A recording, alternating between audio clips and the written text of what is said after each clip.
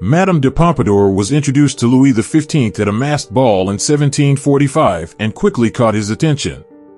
At the time, Louis XV was in need of a new mistress. Madame de Pompadour was already married to a wealthy man, but her husband agreed to allow her to become the king's mistress in exchange for money and favors. Madame de Pompadour was not only beautiful but also intelligent and cultured, and she quickly became a favorite of the king. She entertained him with music, dance, and conversation, and also introduced him to the latest fashions and trends. She became a trusted confidant and advisor to the king and played an important role in French politics and cultural life. Despite facing opposition and criticism from some members of the court, Madame de Pompadour remained the king's mistress for nearly 20 years until her death in 1764. Her influence on the king and on French culture during this time was significant and long-lasting.